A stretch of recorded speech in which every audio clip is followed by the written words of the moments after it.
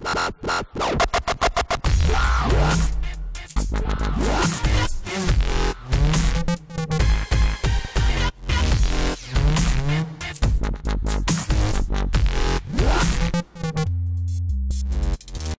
everybody, it's Christian Buckley doing another MVP Buzz Chat, and I'm talking today with Basarat. Hello. Hi, very nice. Thank you for having me here. It's great to have you. And for folks that don't know you, who are you, where are you, and what do you do? So I'm Basarat. I am a MVP for TypeScript. I've been an MVP for TypeScript for 8 years. I've been a part of the TypeScript journey since the beginning, so 2012. I do a lot of contributions, for example, on Stack Overflow, on YouTube. I have my own business as well, BooleanArt, where I build my own courses.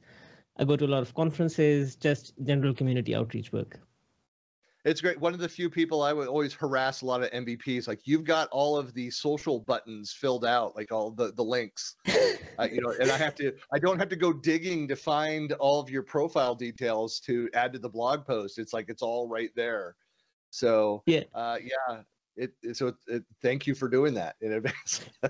I'm a bit fortunate because of my unique name. It's my name on all of the platforms. So it's LinkedIn/in/Basarat, Twitter/Basarat, and like everything, even YouTube /@Basarat. Well, that's great. It's funny, early on, so I joined a lot of the platforms. I'm sure that there's a shorter version available out there. I created my handle is Buckley Planet, which is just like longer. I wish it were shorter, but I actually did it as a joke. I was kind of poking fun at my brother-in-law, who had a website called Fisher Planet, and just as a joke, and he's an artist and very talented. And I created initially a fake site called Buckley Planet, where it had like crayon line art, horrible artwork on there. But anyway. So talk about your path to becoming an MVP. I know it was 8 years ago, it was a while back, but what was that experience like? What was your path to becoming an MVP? I think the final thing that kicked it over was someone nominating me. But before that, I had done a lot of things. So I was active on the GitHub forums. Actually, even before that, the TypeScript name used to be on Codeplex, when that used to be a thing. So I was active over there.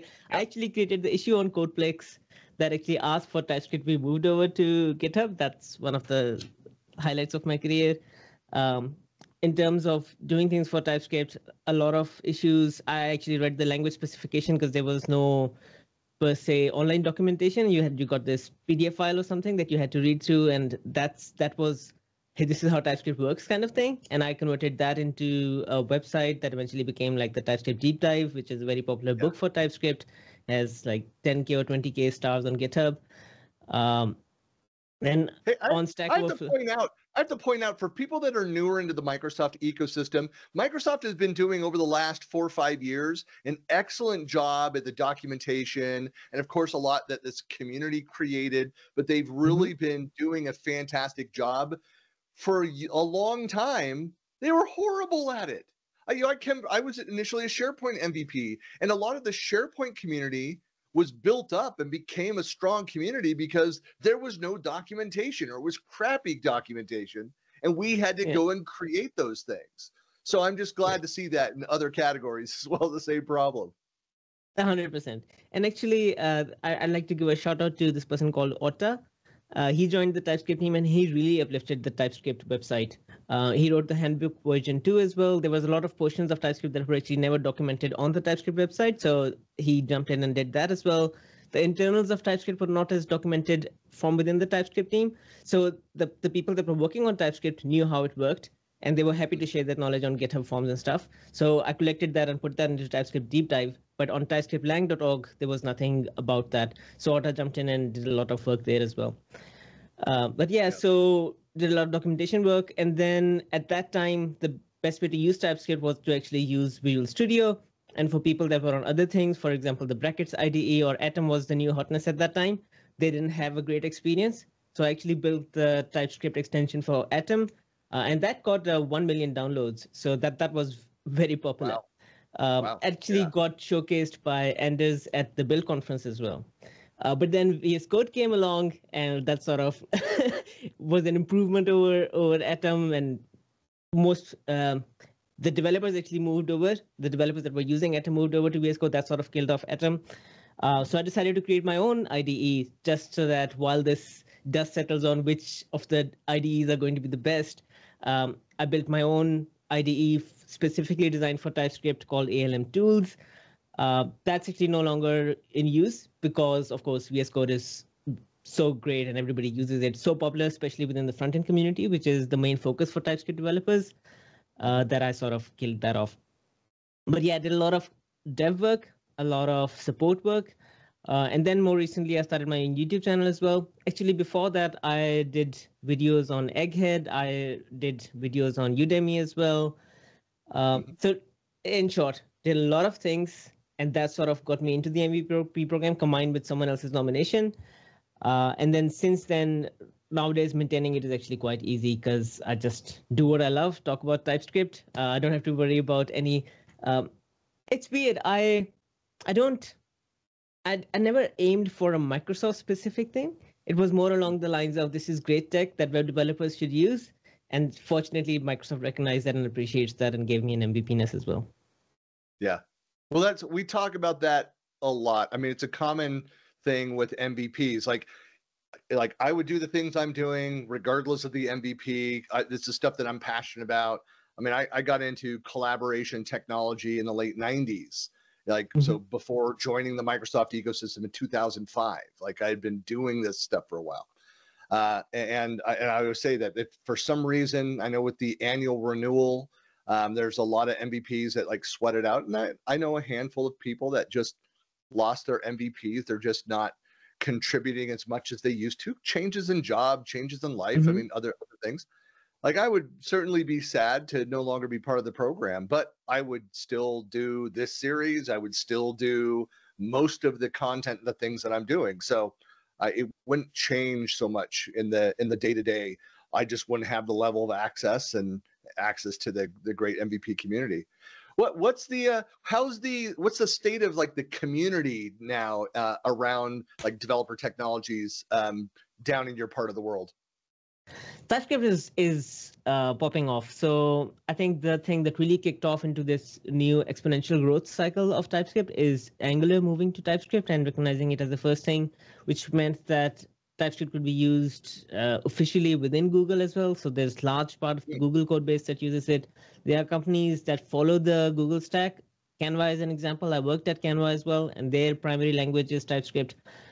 Down here in Australia, there are a lot of big companies. Atlassian is another one of them you might have heard of, but another one is Seek.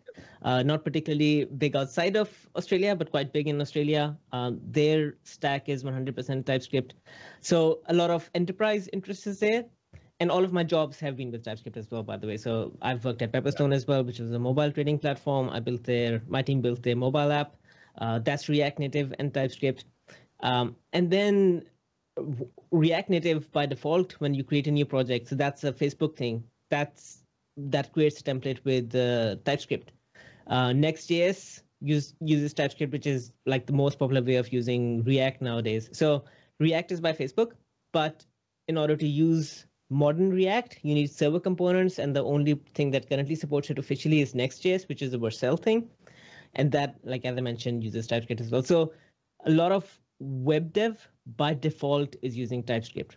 So we have the enterprises, we have the open source, and then there's the community. And there's quite a big following on Twitter around the TypeScript ecosystem.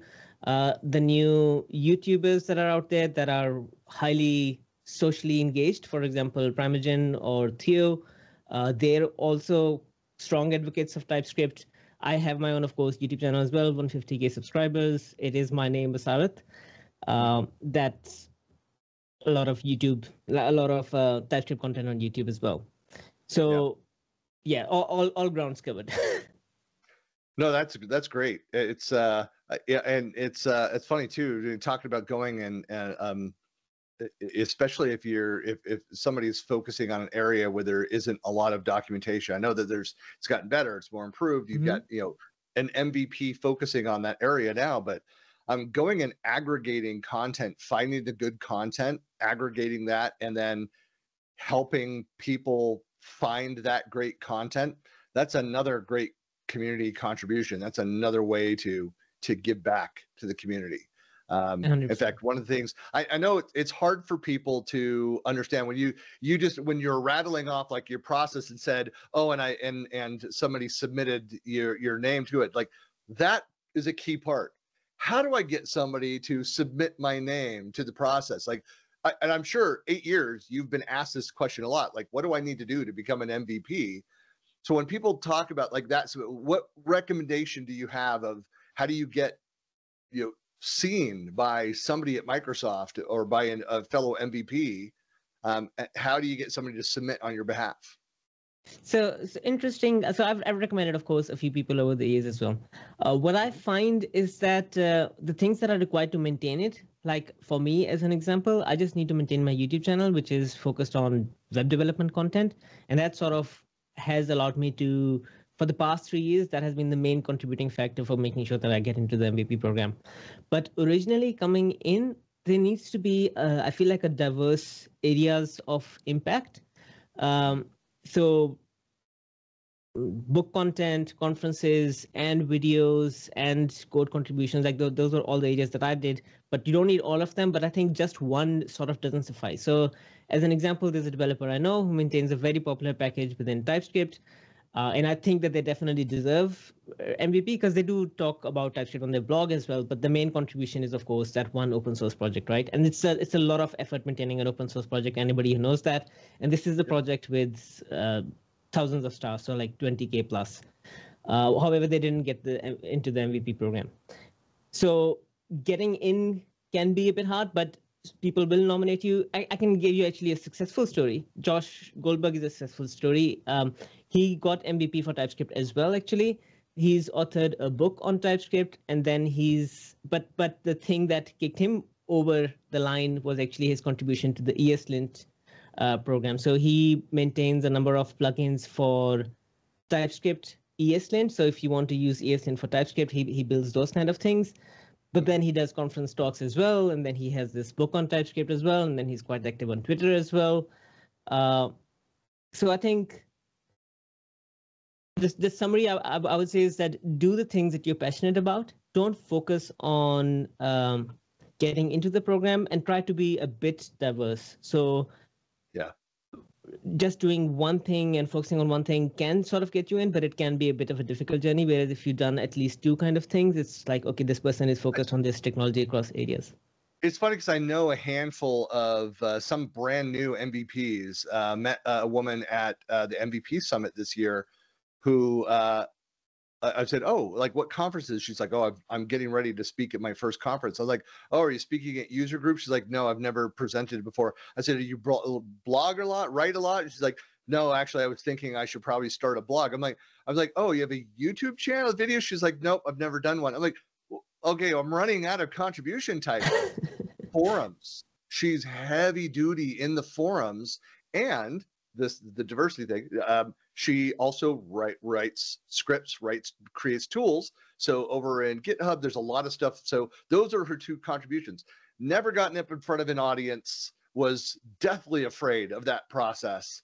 But is one of those people that was just doing things behind the scenes. And it was, got the attention of a number of Microsoft people that are like, wow, you have done so much, here and answering questions, day in, day out. And that's what she was passionate about. So you can do something without being up on stage or out in front of people. I know that's hard for a lot of people, but it's, yeah. But I agree, having some different types of contributions, but focused contributions. Like you need to pick a product. You need to be focused in one area. Because otherwise, if you're too much of a generalist, if you're creating content around too many topics, too many different areas, then the product teams are just like, I don't know what this person is, an expert in. Like they're all over 100%. The place. That's always hard, but it's and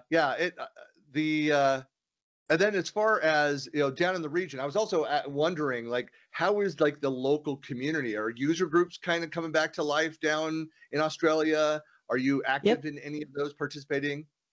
Yep. So meetups.com is like where the user groups are mostly organized right down here. Yep. There's a React meetup. that I go to pretty much every single time and present at that as well. There's Melbourne JS, there's Melbourne CSS as well. It's interesting. I've been here for around 12 years at this point, and I jumped into the developer scene quite early. One thing, so I immigrated here from Pakistan, and one thing that struck me quite quickly was that people are going to host a place where you can come and talk about technology, and they're going to feed you for free as well. I'm talking about student salary here, like no salary student status. And so I got in that meetup quite quickly and did made a lot of community connections.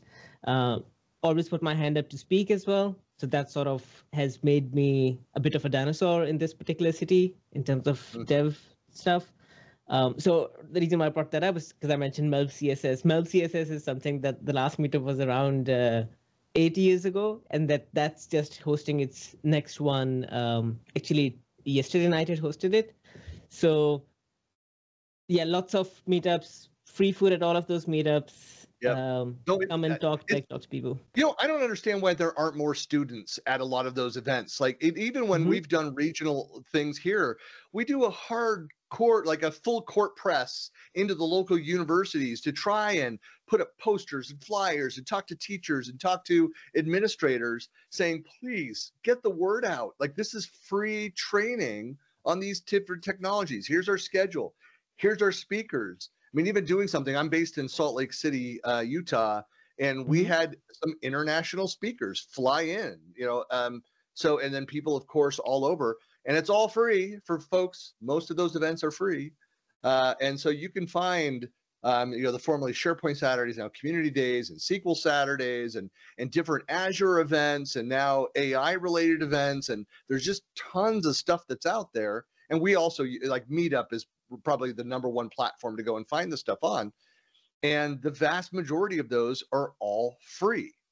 Like, why would you not go take advantage of that? Like, get out of the classroom and go talk to practitioners of this technology and learn their real world experiences. I mean, we need more of that. We need more community involvement, not less. 100%. And I love students as well. So as an example, with BooleanArt, I host workshops. So it's $300 per developer for the different trainings I provide: JavaScript, TypeScript, React, etc. But for student group, I said that I can do it for 1,000 for an entire group instead of per individual. And they were like, that's out of my budget. I'm like, you name a number. It doesn't matter even if it's free. Students are the future. I'm happy to do a workshop for you guys. Yeah, that's very cool. Well, I mean, we do the same thing. Even though for paid events, there's usually a deep discount or even free tickets for students. Got to be able to prove it, folks, that you're an actual student there. But I mean, there's tons of resources out there for people that want to learn the technology. We need to have constant, new faces in the crowd. We need to have new people to replace. There's so much opportunity. And especially in the consulting world, like, you could never find enough people for the projects that you have to turn away business because you don't have the personnel to be able to staff them. So there's tons of opportunity. That's for sure. 100%. Well, very, very. Thanks so much for joining this. It's great to meet you. I hope to have gotten down back to your part of the world this year. It didn't work out, but with the rest of my travel schedule up here, going the opposite direction, I'm headed to Europe again. But for folks that want to find out more about you or to connect with you, where are you most active in social? Where can people find you?